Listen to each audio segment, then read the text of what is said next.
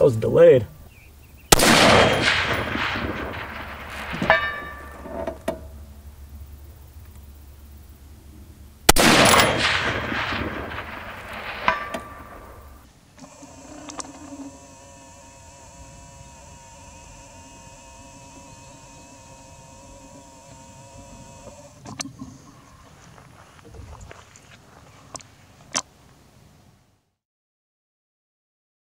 Hey guys, Brandon here with Texas Plinking, shooting a gun that you guys may have already seen already. I made a video with this. This is the Smith & Wesson Performance Center M&P 10. So it's chambered in 6.5 Creedmoor, the 20-inch barrel, 5R rifling, yada yada. I already made a review on this thing back in December. So if you guys want all the analytics and all that stuff, feel free to check that out. But my biggest regret in that video was I was only able to bring it out to like 310 yards or something like that. And you know, it's an AR-10 and 6.5 Creedmoor, so figured it'd be healthy for it to be stretched out a little bit more. So in a bit of a time crunch, I'm going to try to rapid fire some shots off, and hopefully we can just prove the point that this thing is quite a tack driver.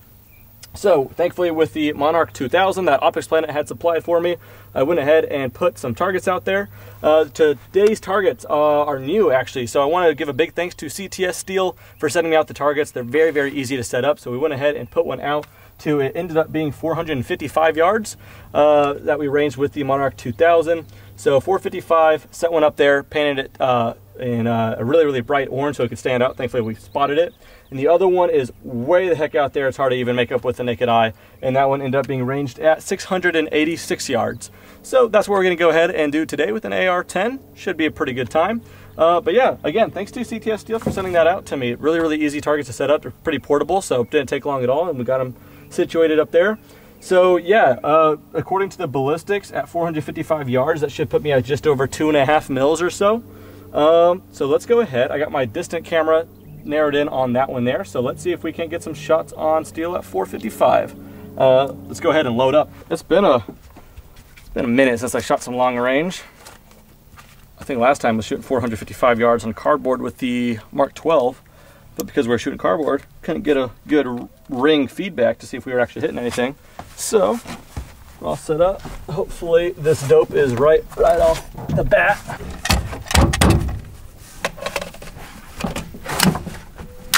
About to send the first one out.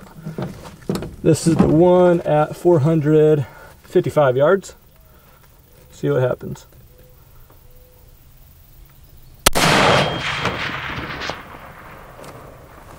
I'm gonna try to back out a little bit, see where it's hitting.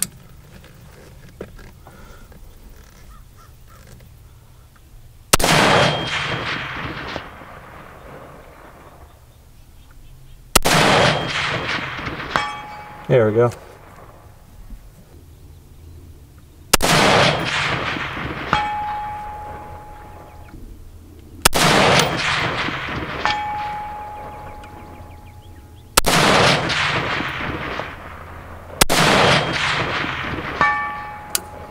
All right, got warmed up with the first ones there. Started getting hits a little later, so it looks like I was shooting a bit high.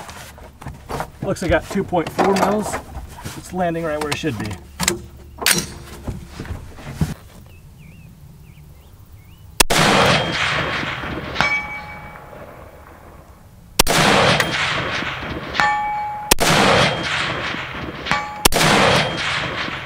That was my bad. All right, one more. Got to end on a hit.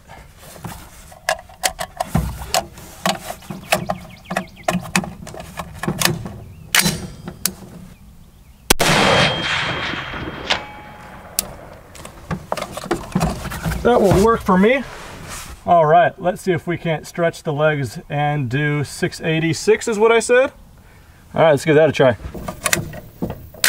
All right, let's try to get situated here. So 686 says I should be right around 5 mils. I'm at 4.9, see what happens here. Luckily, no wind.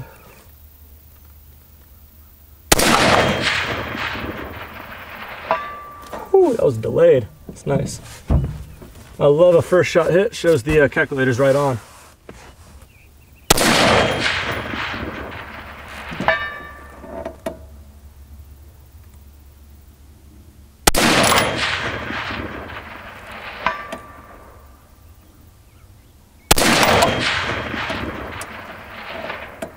Might have just been a bit low.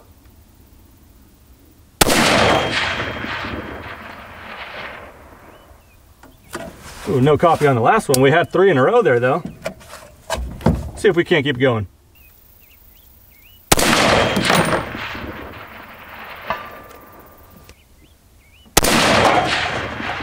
Oh, I see exactly where that one landed.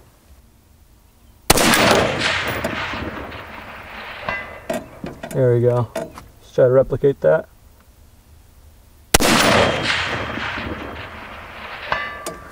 All right, good hits. Whew, it is hot, humid. I'm sweating. All right, guys, so hopefully that shows you the M&P 10 in a way you haven't seen yet from the Performance Center, at least not on the channel. Like I said, I've only brought it to like 300 yards, and it was like just way too easy. But yeah, just figured I'd show it again.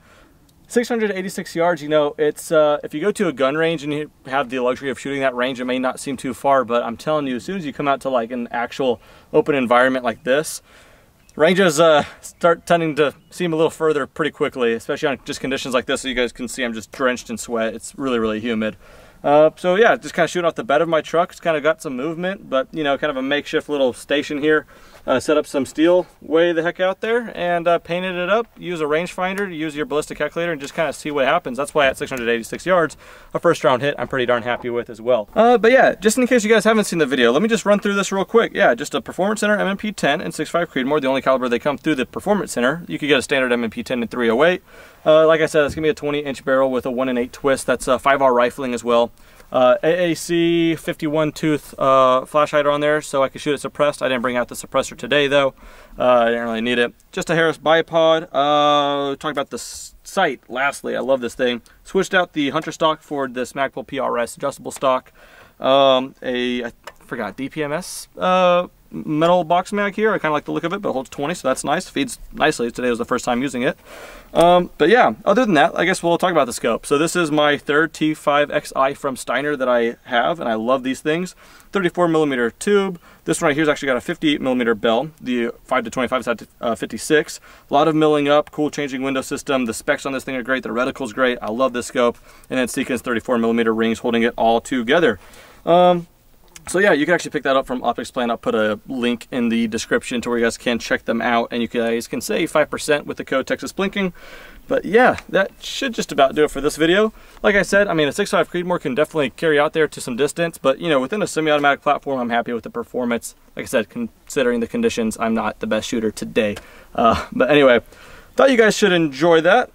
Just away from here you fly. But yeah, that should do it for this video. Thank you guys so much for watching. Have a great day.